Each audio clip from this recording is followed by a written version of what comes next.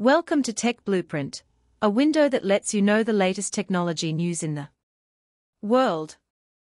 Huawei, which was once banned and besieged, has now achieved overall balance in 18 technology fields with 39 American and Western giants. But can this technology game really be won by balance alone? 5 years ago, Huawei was once in the darkest moment due to sanctions, and many people thought it would fall from the altar of technology. However, data at the end of 2024 showed that Huawei has achieved overall balance in 18 key technology fields with 39 American and Western technology giants with a market value of 15.4 trillion yuan. These fields cover chip design, 5G networks, operating systems, artificial intelligence, photovoltaic energy, etc., almost covering the core links of the current technology industry chain.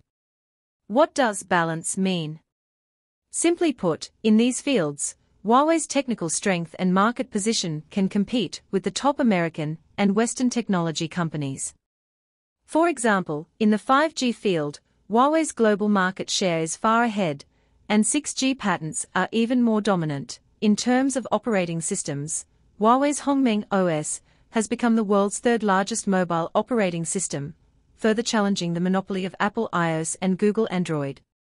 In the field of chip design, Huawei's self-developed Kirin chips and Ascend AI chips are already world-class competitors. But behind Huawei's success, there is not only a technological breakthrough, but also a microcosm of the overall rise of China's science and technology industry system. From the MOSI quantum satellite to 5.5G base stations, from domestic chips to smart cars, Huawei has gradually reversed the passive situation in international competition through technological innovation and industrial collaboration. However, balance does not mean victory. This technology shangling is still full of challenges. The leading advantages of American and Western technology giants in chip manufacturing, quantum computing and other fields are still obvious, and Huawei needs to break through more technical bottlenecks to go from balance to victory. Huawei's 18 battlefields, a counterattack from weakness to balance. Do you remember the US sanctions on Huawei in 2019? At that time, Huawei was cut off from the supply chain and banned from Google services, and was almost forced into a corner. However, in just 5 years, Huawei has turned encirclement and suppression into confrontation with its tenacious R&D capabilities and industrial collaboration. Today, it has achieved parity with American and Western giants in 18 key technology fields. What secrets are hidden behind the balance? The first is the self-reliance of technology.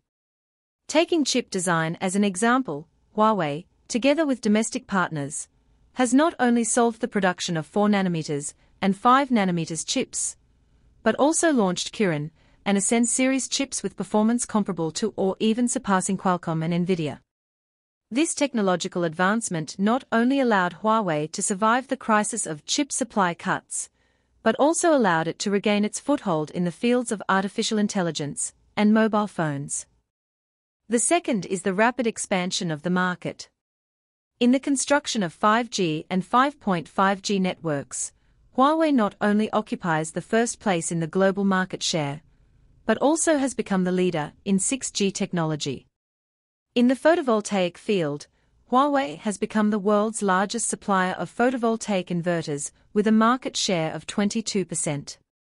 In the fields of cloud computing and artificial intelligence, Huawei has gradually caught up with the leading position of Amazon, Google and Microsoft through the strategy of cutting from the edge to the core. Why can Huawei single 39 giants? 39 technology companies in the United States and the West, including Apple, Google, Nvidia, and Microsoft, have a total market value of 15.4 trillion yuan, and each company can be called a giant on average. So what gives Huawei the confidence to gradually achieve balance in these fields? The first is the tilt of policies and resources. At the critical moment of being sanctioned, the Chinese government clearly listed the ICT, information and communication technology industry as a national strategic development priority and supported Huawei from all links of the industrial chain. This not only allowed Huawei to survive the most difficult 5 years, but also allowed the entire Chinese technology industry to grow in the crisis. The second is the persistent investment in core technologies. Whether it is 5G networks, Hongmeng operating systems, or Ascend AI chips, Huawei has achieved a role transformation from chaser to runner through huge R&D investment. Data shows that Huawei's annual R&D investment is as high as hundreds of billions of yuan, even exceeding the total of American technology giants Qualcomm and Intel. The third is industrial collaboration and ecological construction.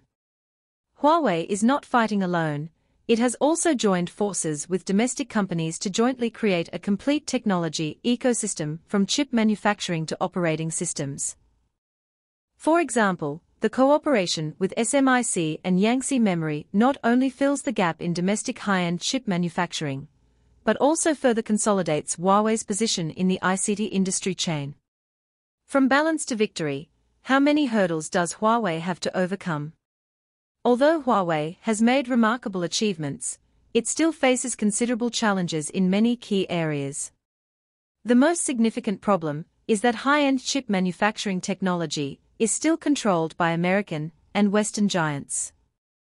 For example, TSMC and Samsung still have obvious advantages in 3-nanometer chip manufacturing, and Huawei's localization process still needs time to catch up. In addition, the competitive environment in the international market is not friendly to Huawei. In the European market, although Huawei's technology is leading, its market share is still limited due to geopolitical influences. In the US market, Huawei is almost completely excluded. How to break through the dual pressures of technological blockade and market isolation is a realistic problem that Huawei must face. The most important point is that the essence of scientific and technological competition is a contest of innovation capabilities. If Huawei wants to go from balance to victory, it not only needs to further increase its R&D investment, but also break through the bottlenecks of some stuck-neck technologies, such as high-end lithography machines and quantum computing chips. In these areas, the leading advantages of American and Western technology giants cannot be ignored. Huawei's enlightenment, the confidence and path of technological autonomy. From being besieged to achieving balance, Huawei's counterattack is not only the success of a company, but also a microcosm of the overall rise of China's technology industry.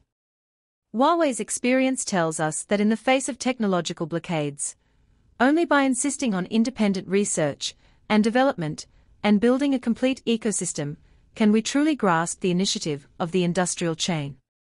Behind this technological war, a deeper truth is also revealed. The core of technology lies in innovation, and the essence of innovation lies in talent. In the future, whether China's technology industry can continue to maintain its competitiveness depends on how to cultivate and attract top R&D talents, and how to create an environment that is truly suitable for innovation. From being sanctioned to a balanced confrontation, Huawei has proved the importance of technological autonomy with breakthroughs in 18 fields. But balance is just the beginning. In the future technological battlefield, can Huawei make steady progress and move towards victory? What do you think about this?